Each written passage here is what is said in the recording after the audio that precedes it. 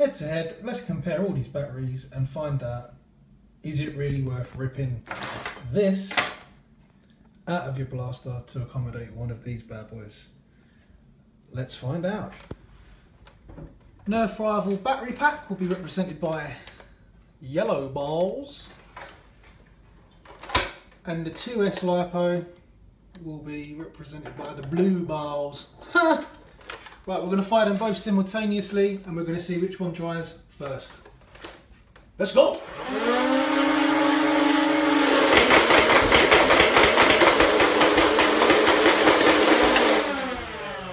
Uh-oh, feeding issue. Nerf Rival battery pack will be done in this Nemesis with yellow balls, 25 of which, and the 2S will be done from this Nemesis that has the blue balls.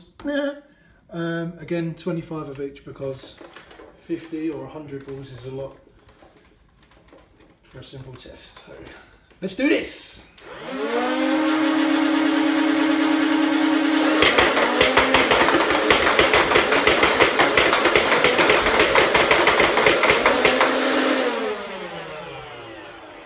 Obviously you guys couldn't really see, obviously the Nemesis has some form of, well, because it's gravity fed, the feeding isn't great on them anyway. Had to jiggle it a couple of times to get them both feeding. However, I would say that is pretty much the same. So upgrading your Nemesis just to accept 2S, definitely not worth it. Right, second test, again Nerf Rival battery pack, will be shooting yellow balls and a 3S lipo on the blue. Let's do this.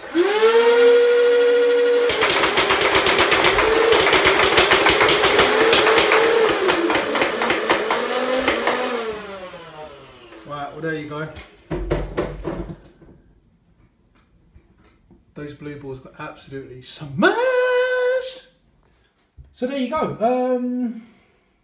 Two tests done with 3 different sources of power.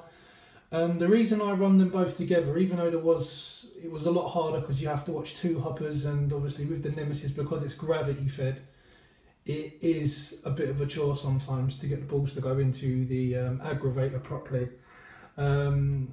So, you know, there might be 1 or 2 discrepancies in the test if you was to do it over and over and over again, but, you know, just do it as is.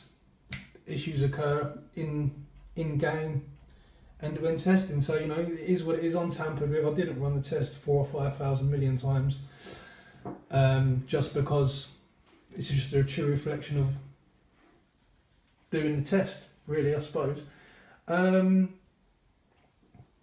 reason I only used 25 balls in each hopper, one was because 50 balls and 100 balls is just a lot of cleaning up for a kickoff, and secondly, the more balls you seem to have in it, the harder the aggravator's got to work to get the balls down into the conveyor to then push it through the flywheel. So that's why I only did 25 in each, just to keep things simple. So just a little jiggle would get the balls to drop into the aggravator properly. Any more than that, it becomes a bit of a chore to watch 2 guns going off at the same time.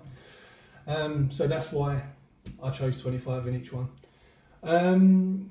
Overall, is it worth modding the Nemesis to accept lipo power?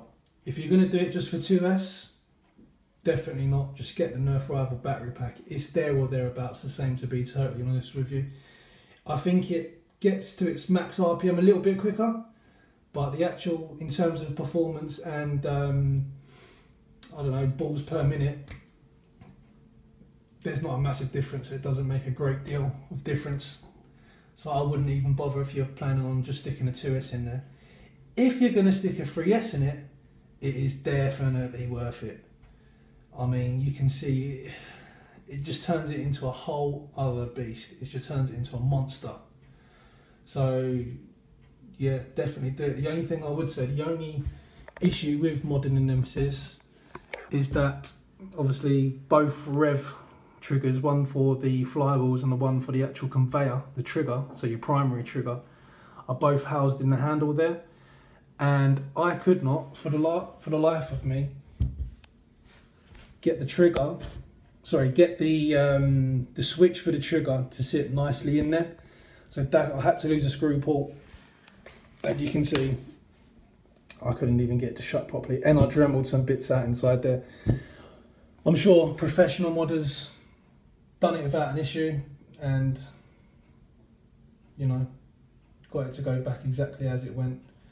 But I've only modded about 4 or 5 blasters altogether now, so yeah, I suck basically.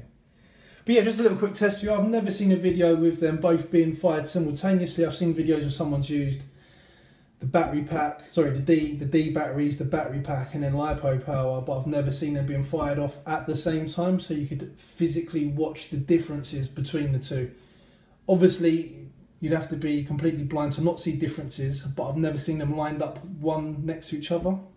So, you know, that's why I've done that. Hopefully, we wouldn't have taught you anything really, we already knew it, but hopefully it's sort of opened your eyes up to how big the difference actually is, and should give you some insight into whether you want to do it or not. I mean, for me, after watching that, definitely 100% 3S all the way. Just got to do it. Cheery bye.